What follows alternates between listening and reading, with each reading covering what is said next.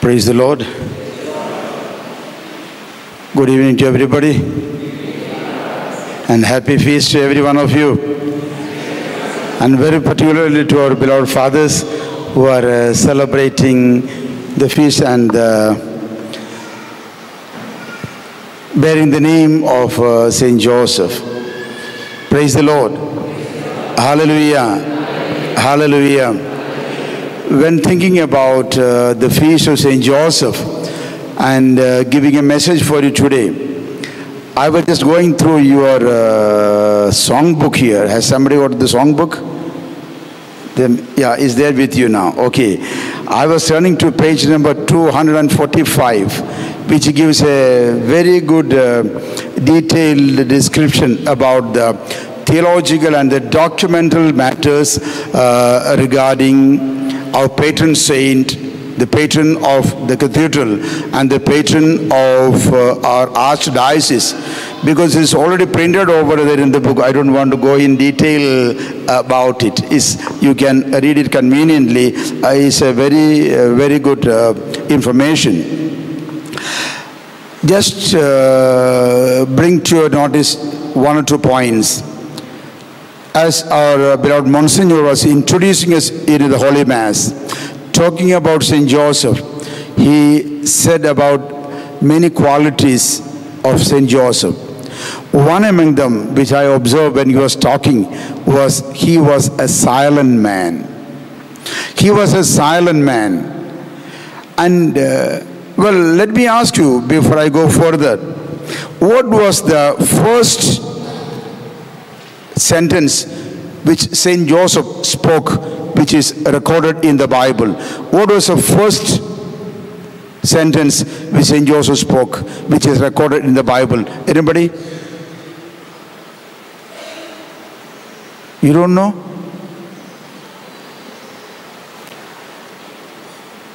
What is the first?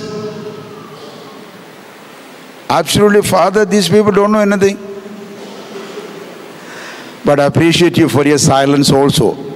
You know why? Because nothing is recorded as Saint Joseph spoke in the Bible. So when we said he was a silent man, yes, the Bible is also silent about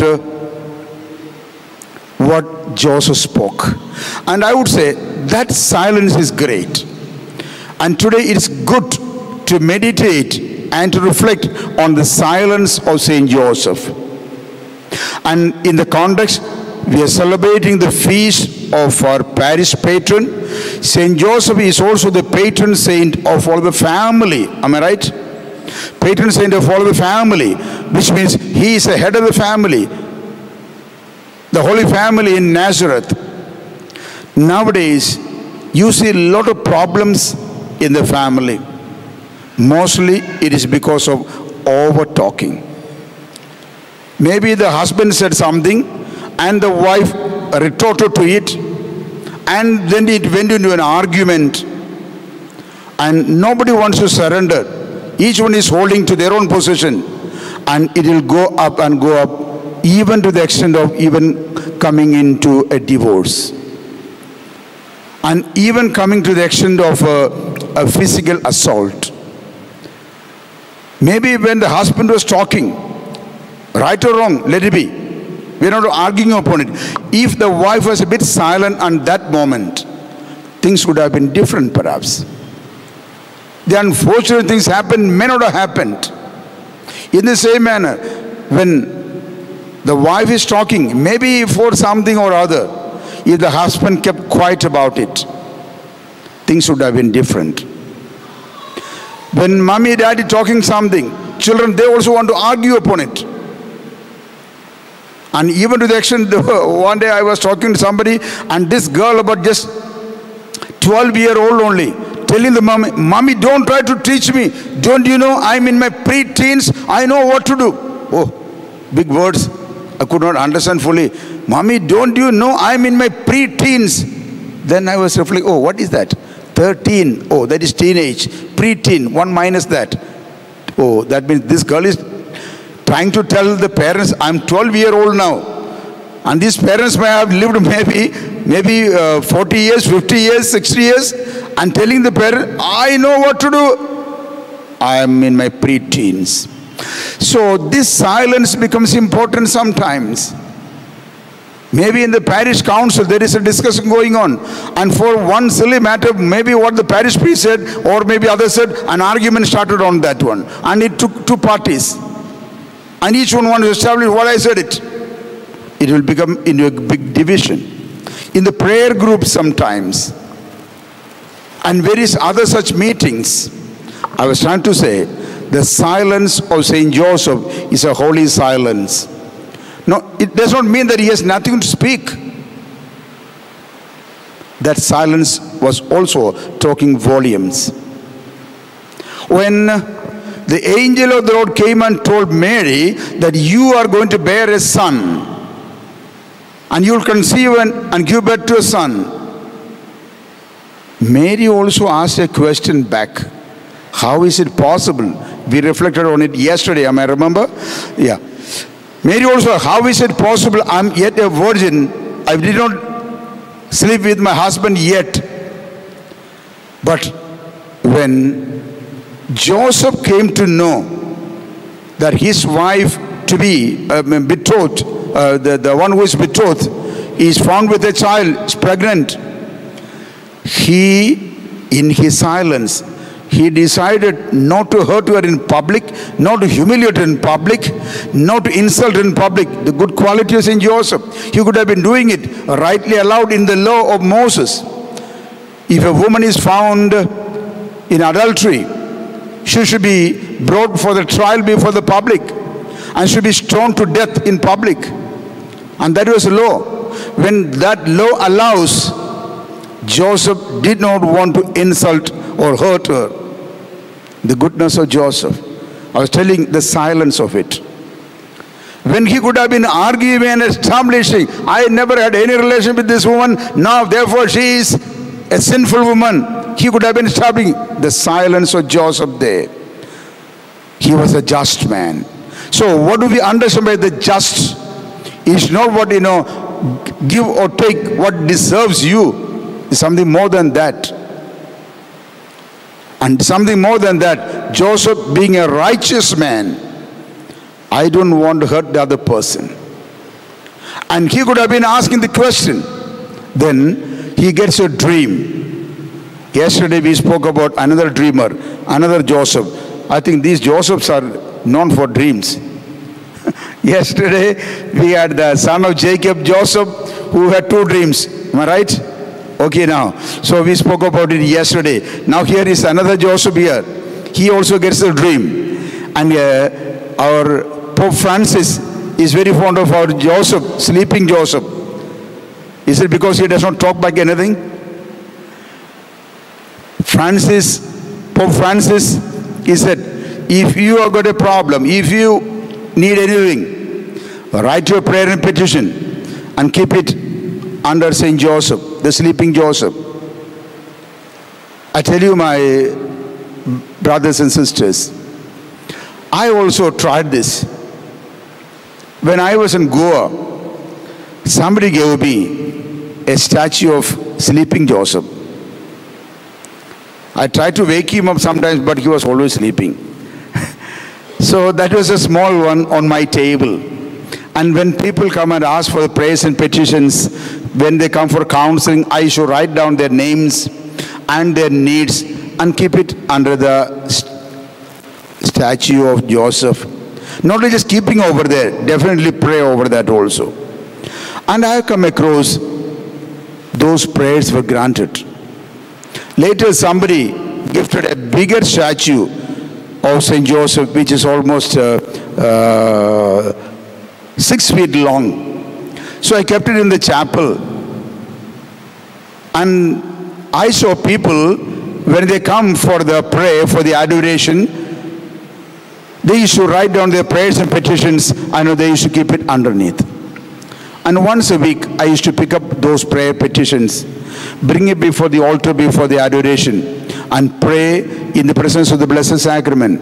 I tell you once again, the prayers offered to Saint Joseph, it was granted. Hallelujah. Hallelujah. Hallelujah. It's not because just keeping under the statue there. What matters is you are really giving in the hands of Saint Joseph, the patron saint. The patron saint, the one who will be lifting our prayers and petitions in the hands of Jesus. The hands of Jesus. I was listening to a message of Father Augustine Mundackatt on the feast of Saint Joseph. Father Augustine was mentioning like this: Saint Joseph, the custodian of Jesus. How Jesus must have been calling Joseph? How do you think? How Joseph would have been calling? Sorry, not Joseph. How Jesus would have been calling Joseph? He was a Hebrew man. Jesus was a Jew. How did Jesus call his father? Hey, say something. Abba Father, say it loud. Abba Father. Okay, Jesus called Abba Father, God the Father. So, how do you think Jesus must have addressed Joseph also? Abba Father. Am I right? Abba Father. Therefore, see, to Abba Father you must see Jesus, Son of God, calling Abba Father. El Lama Sabachthani, calling, oh my God, calling God Abba Father. Same way, when Jesus was a baby, when Jesus was a boy, how he would have been looking at Joseph and calling Abba Father. Right? Abba Father. Therefore, the same way how Jesus was addressing God the Father, so the face and name of Abba Father was being seen on the face of Joseph. Abba Father. In the same manner, when we call Joseph also, if Jesus called Joseph Abba Father, how we will also call Joseph? Abba Father. Abba Father of Jesus. Yes, that calling, that means it shows an intimacy, it shows a nearness where you can be open. Therefore, heaven coming down. Heaven coming down, Abba Father, God the Father is presented in the face of Joseph, Saint Joseph, the custodian of Jesus. When we celebrate the feast of our patron saint, remember that Abba Father, the image and the face is present here when we had been carrying the statue of Saint Joseph. I was standing, then I saw our Monsignor standing near to Saint Joseph. Father said, we were planning for a procession. Yes. What does this procession mean? When somebody is carrying the statue or we are going in front of that, I was thinking of two things I will tell more about later. And I saw people standing in line and they put a stick and had been carrying Saint Joseph on the shoulder, right? And look at that over there. Yesterday I referred to that also. Do you see a similar thing over there? Near the relics of Holy Cross, a small box there and a stick on it. It is the symbol of the Ark of the Covenant. It is a symbol, it's a replica of the Ark of the Covenant. So the people of Israel, wherever they went, they carried the Ark of the Covenant. When they are to face the battle, they carried the Ark of the Covenant. When they are to fight against the Philistines, they carried the Ark of the Covenant. What was there in the Ark of the Covenant? The last of the manna and the 10 tablets and the staff of Aaron, the high priest. So the priest presence, Jesus presence, the law present, and that was in the Ark of the Covenant, and they were carrying the Ark of the Covenant. David carried the Ark of the Covenant. Remember, my brother, my sister, therefore Saint Joseph, when he was going to Bethlehem for the enumeration over there, Mary was really the Ark of the Covenant. Mary, the Ark of the Covenant. I will tell about it tomorrow. And Joseph was literally taking the Ark of the Covenant. Within the Ark of the Covenant, there is Jesus, the Blessed Sacrament, the last of the manna, the bread of life, the Ark of the Covenant. Jesus, Moses was the lawgiver in the Old Testament. Jesus is the lawgiver in the New Testament. Therefore, the law, the 10 tablets, and then the priest, the staff of Aaron. Aaron was the priest. Jesus the high priest. Jesus high priest. And therefore, the high priest, the law, and the lawgiver is Jesus himself, who is in the womb of Mary. That's why in our litany, Mary, Ark of the Covenant. And therefore Joseph was taking the Ark of the Covenant to Bethlehem. Yes. And there, remember, when Joseph had the dream, do not be afraid to take Mary as your wife, the Ark of the Covenant already. So that means giving a promise. Joseph, you are going to be with the Ark of the Covenant, the New Testament. You are going to carry the Ark of the Covenant in the New Testament. You are going to be the custodian of the Ark of the Covenant in the New Testament. Therefore, when Joseph had the second dream in Bethlehem, take up the baby and his mother and go to Egypt. Go to Egypt. We say the flight to Egypt. Therefore, Joseph went by flight to Egypt or not. So Joseph was literally carrying the Ark of the Covenant to Egypt. Remember, that was a power for the people of Israel to come out of Egypt from the bondage, the Ark of the Covenant. And if so, why the Ark of the Covenant to be in Egypt? To liberate the people there and bring the freedom. And once again Joseph getting the dream, take the Ark of the Covenant, go back to the promised land, go back to Nazareth. Ark of the Covenant. Joseph, the custodian of the Ark of the Covenant. You don't see Joseph talking anything anywhere there. He could have been arguing with the angel. He could have been arguing with Mary. Look at that, like any other parent. When the boy Jesus was lost, as we read in the Bible today, when he was found lost and found in temple there, could have been calling, I told you so many times, don't leave the hand of your mommy. Where are you doing? Like anyone else may do. Did Joseph do that? Again, silent. Only Mary spoke. How come that you did it? Your father and me. Mary giving the first place to her husband.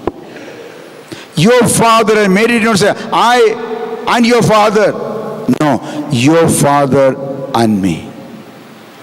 Giving, Mary always gave that place to the husband and the head of the family, and taught the boy. Why? One single mention over there, your father and me had been searching for you, which means telling Jesus also, your father first. Your father first, then only I come. Your father and me.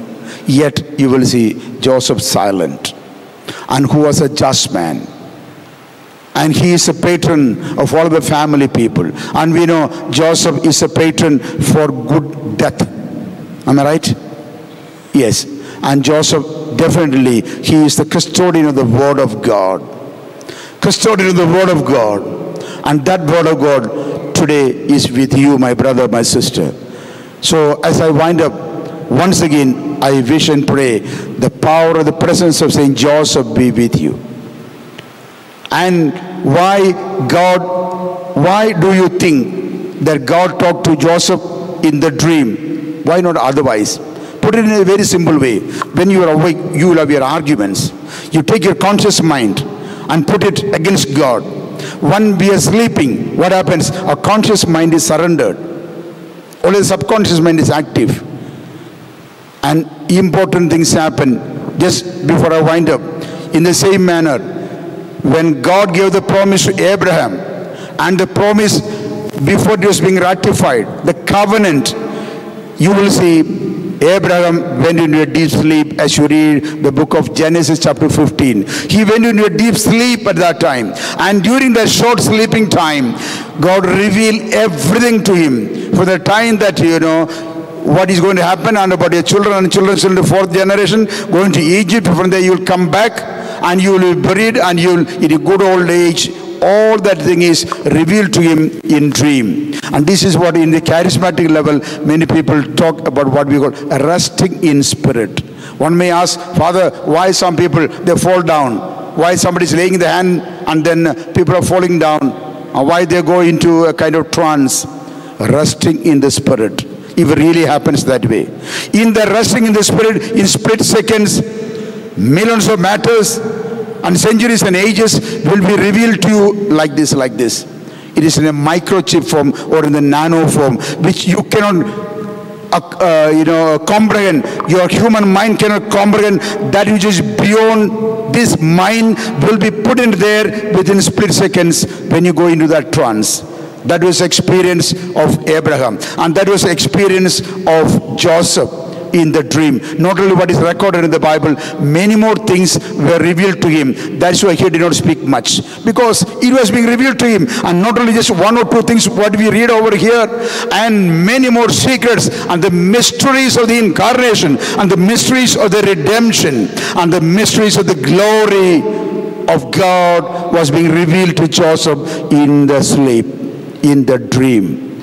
And may the same Joseph come and appear for you also in the dream. And may the Lord bless every one of you. And intercession of Saint Joseph, let there be healing, deliverance, blessing, and anointing. Thank you, and God bless you.